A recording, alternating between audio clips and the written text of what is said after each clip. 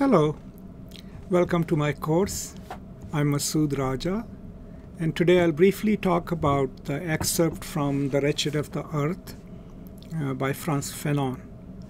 And do keep in mind that the excerpt is attached as an additional resource to this lecture, so I do encourage you to please read it. And there is already a brief lecture on Fanon himself and his repertoire as a writer and as an activist and a fighter for freedom. Now, this particular excerpt is from The Wretched of the Earth, which is, of course, the later work of Fanon. And it's radically different from Black Skin, White Masks. And here in this part, as you read it, you will see that he's trying to tackle the question of decolonization itself, right? What is decolonization? How does it come to be? What does it aspire to?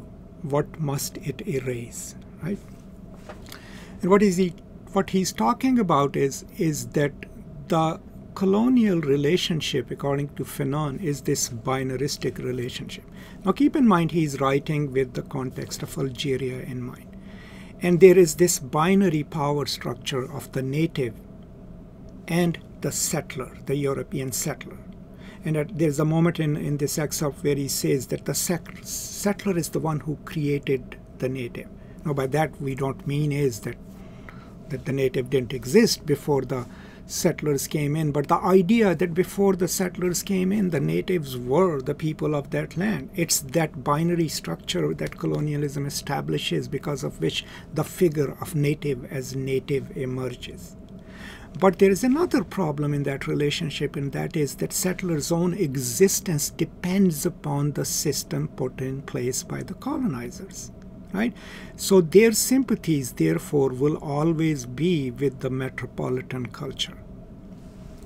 Then there is a spatial dimension to their existence within the colonies. Right? Spatially, if you look at how space is organized, the settlers live in the European part of the town, which in even India and Pakistan, we still call them cantonments, right? These are the places that are organized. They have substantial, strong buildings, wide streets, right? Tree-lined streets. And juxtaposed against that is the Kasbah, the native town, right? Which has never been developed, which is overcrowded, doesn't have a good sanitation system, is probably not secure. And that system, of course, it comes to be because of the existence of this power dynamic. And what it also does is, during the last stages of decolonial movement, right, it becomes the place of desire. This is the place that the native desires. And in order to have it, he must literally oust the settler. Right? That's the fight that he is talking about.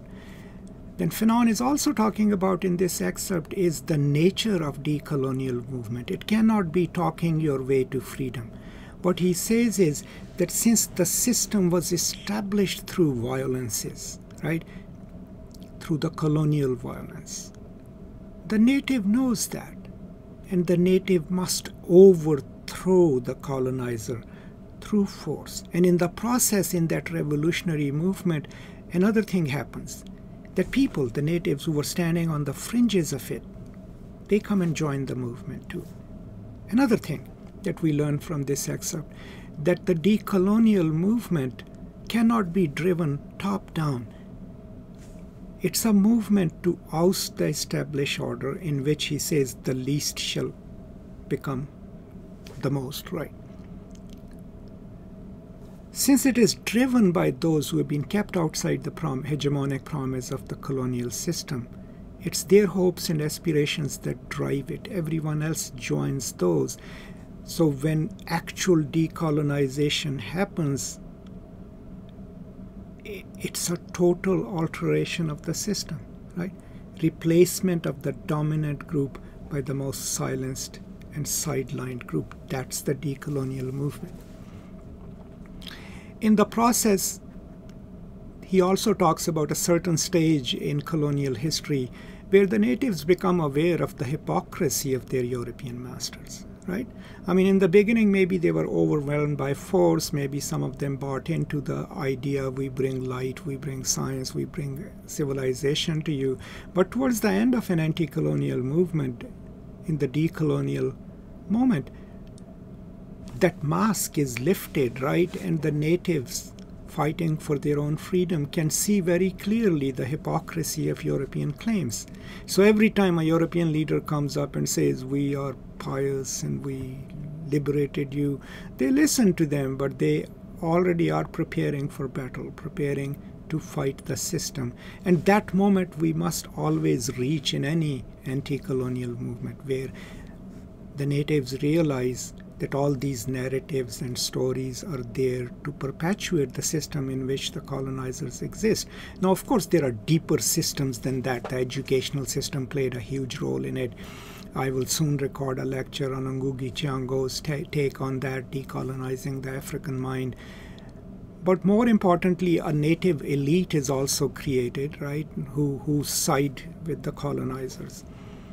But in this excerpt then, what Fanon is suggesting is that everything changes. The mere question of colonial hegemony comes under, challenge. And towards the end of this excerpt, he's talking about the negritude movement, right? And I will record a lecture on that too. But what's happening is that the writers of negritude are not necessarily just national. They are a global presence. So he names so many of them from Africa, some from America, right, which hadn't yet won the civil rights there. And what he's saying is all of these people have recovered, right, their African identity, and they are mobilizing now in their poetry the voices of their people. Right? Remember, in another part of the same book, Fanon lays down 3 stages of the native writing, right? In the first stage, the natives try to write like Europeans, right? If you want to see the examples, look at the early English writers like R.K. Narayan in India and others in Africa. But then in the second stage, the native writers and poets go and retrieve the folk tales, the folk art. They start writing about that in opposition to the European dominant forms of art, right? And it is in the third stage, he says, where the native poet writes, a sentence that captures the heart of the people when they write in solidarity with their people. And he's saying in the decolonial moment, the negritude movement has already reached a point where there is a body of work. There are authors, African in origin or from continent of Africa, who are siding with the people and writing with the people. And that is also part of decolonization. So overall, this essay, in one way or the other, points to the binary structure of the settler colonialism, right, and the native relationships, based in his experience in Algeria.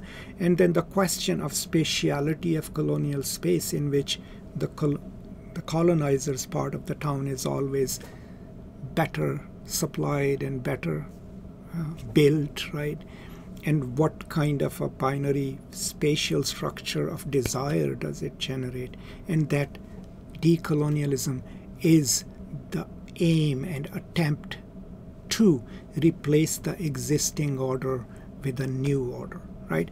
Now, this is slightly besides the point, but the question then arises, are the natives still working within the same logic of self-forming, right? That if they are oppressed, they must now become like the oppressors. That's a question that Fanon doesn't answer, even though he does answer it in Black Skin, White Masks, where he talks about forgiveness and creating a more universal humanism. But if you really want an answer to that question, how not to function within the logic that the colonizers have created of power, in which your desire becomes to be like them, the best place to start is to read Paulo Freire's Pedagogy of the Oppressed. And if you're interested, I have a whole range of lectures on it on my YouTube channel, so please go and watch them. But for right now, these are some of my thoughts on this excerpt. As I mentioned, the excerpt is uploaded as an extra resource under this lecture, and I do encourage you to read it. And if you have any questions about this excerpt or generally about Fanon, please feel free to contact me, and I'll be happy to answer that. Thank you so much, and I'll see you next time in the next lesson.